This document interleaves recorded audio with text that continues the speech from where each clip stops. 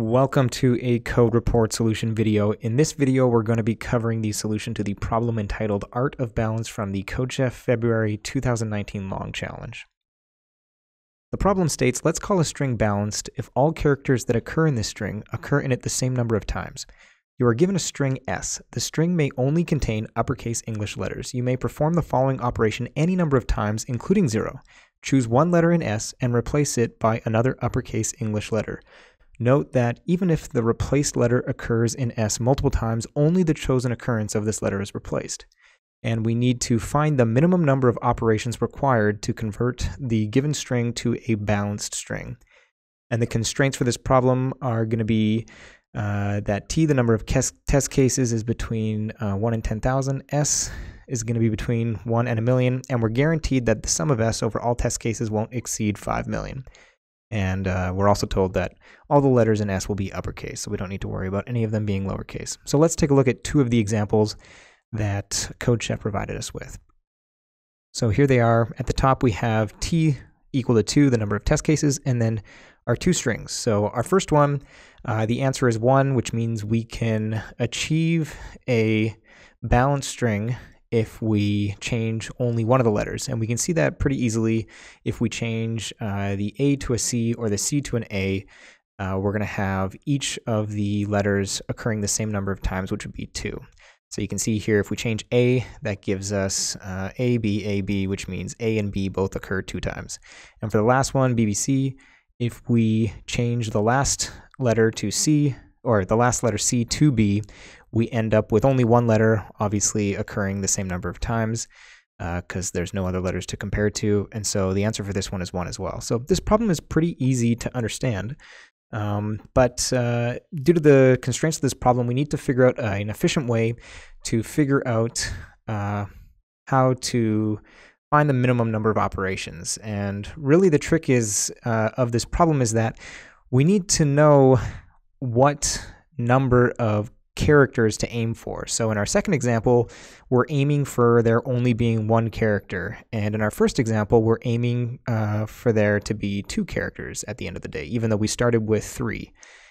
So, depending on our string, the optimal number of characters to aim for isn't clear. And the trick is that we can actually just test every single number of characters. So we know there's only 26 characters in the alphabet, so there's a hard limit there. And the number of characters that are valid are any number that are divisible into the number of characters in the string. So for a 4 character string, the valid numbers are 1, 2, and 4. 3 is not valid because if we changed, the C to a B, there's no way that we could end up with even or all of the characters with the same frequency. So the easiest way to show how we go through this is to just look at a more complicated example and to walk through it. So let's do that now. So here's our more complicated example. We have 6 characters in our string, and it's A, B, B, C, C, C. So the first thing we need to do is find the frequency of these characters.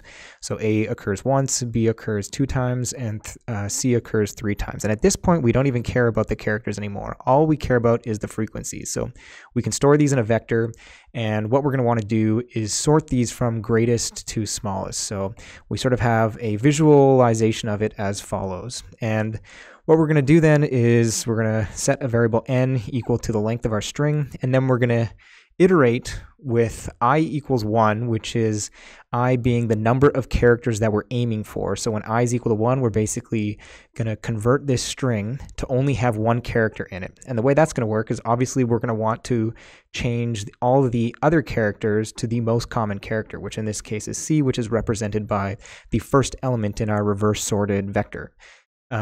And so what we're going to do is we're going to figure out by basically dividing n by I to how many occurrences of this character we're going to have. So in this case, when I is equal to 1, it's the trivial case because we're just going to end up with converting every single character to the most common character, which is C in this case. So we divide n by I to get 6.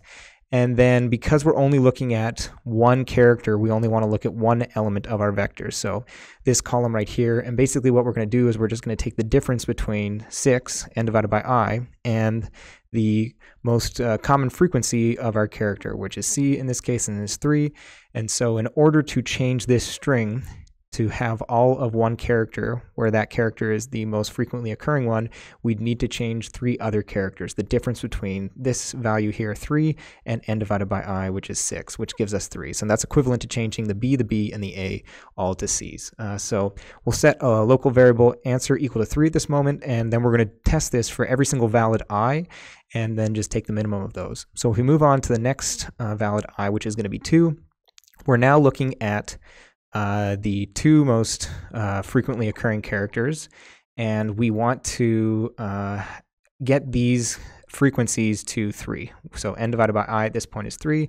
So that's basically saying we want to take our C's and our B's and get them to match. And in order to do that, we basically only need to change one character, and that's the A to a B. So you can visualize sort of a bar that's at our n divided by I line. So this is equal to 3. And so right now one of our characters already meets that criteria and one of them doesn't, and so we just need to make this one match. And so we're taking the difference once again, so we're basically taking a cumulative difference at this point. We go 3 minus 3 equals 0, so that we put that in sort of a temporary, and then 3 minus 2 is equal to 1, and then so we add that to our 0, which gives us 1, and so then our answer at this point is 1. So in order to get our string to have frequencies equal and to have 2 characters, I is equal to 2, we only have to change 1, and that's the A here.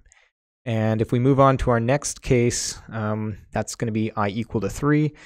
You can visualize now, so n divided by I is equal to 2, so that means if we want there to be 3 characters, the frequency of those characters in order to fill up our string has to be 2. And so you can visualize this line moving down from 3 to 2.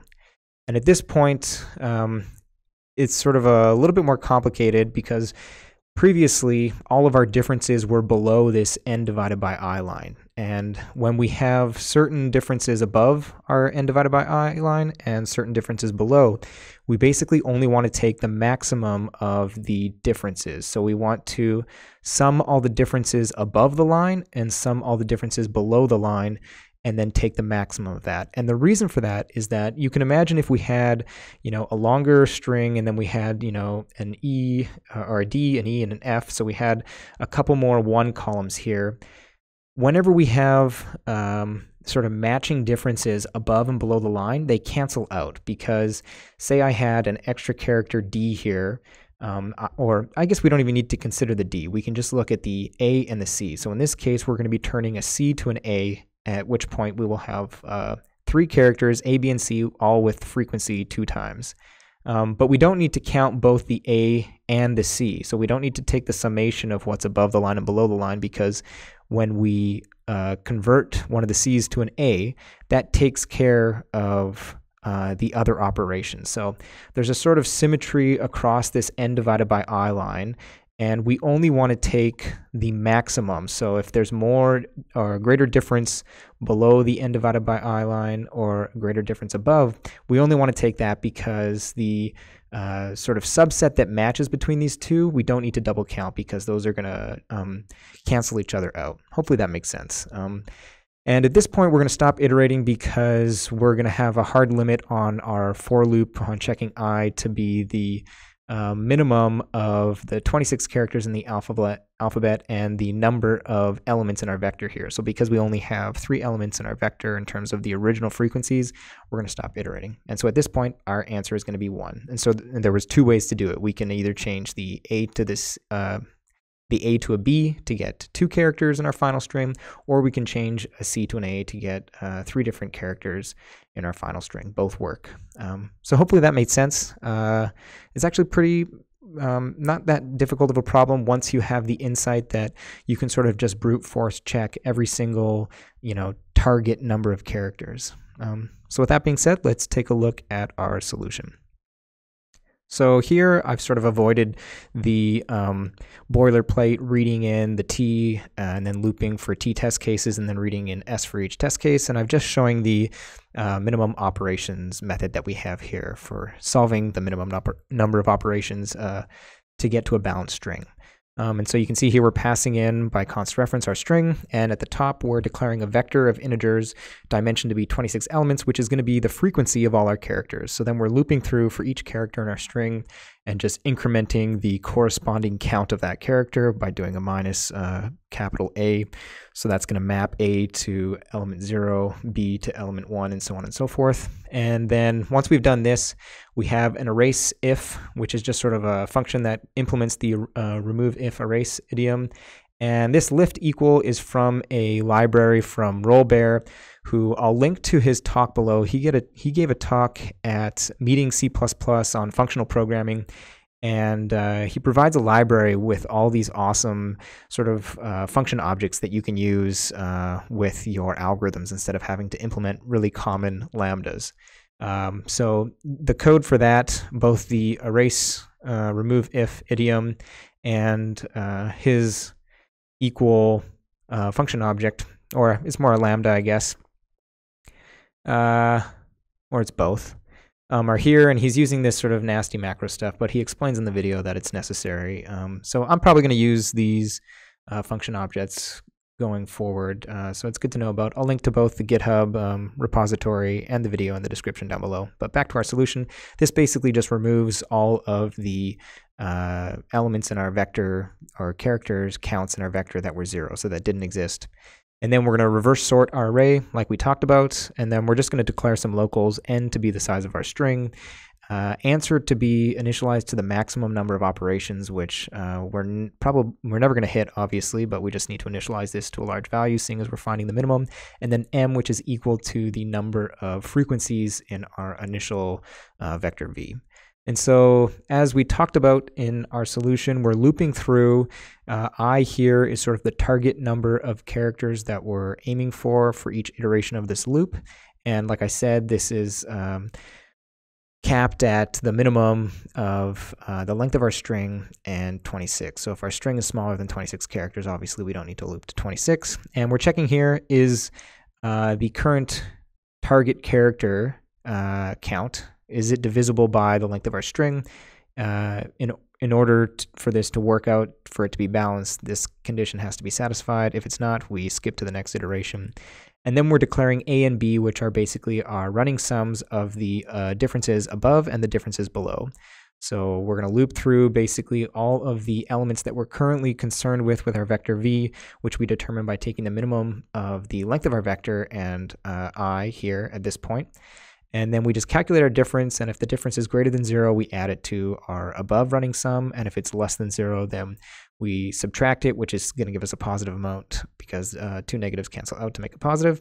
And this will give us the running sum of our differences below the n divided by I line. So you can see here we get the difference by taking the current element and subtracting n divided by I by it. And at this point, we're done our inner for loop, and we just reset potentially our answer to be the minimum of the current value of answer and the maximum of A and B. And note that you could actually convert this inner for loop into 2 calls to accumulate with a couple lambdas, but I implemented that, and although I love using algorithms, I thought it made the code a little bit too unreadable, so I left it like this just for readability purposes. And once you finish this nested for loop, we can just return our answer and we're good to go. So hopefully you found this helpful.